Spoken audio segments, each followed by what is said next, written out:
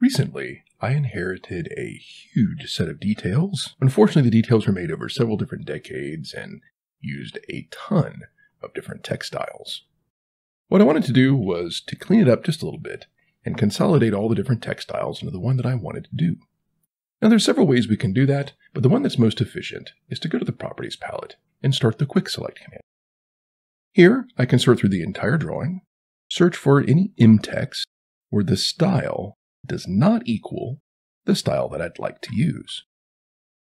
When I click OK, it's going to select all the text that's the wrong style.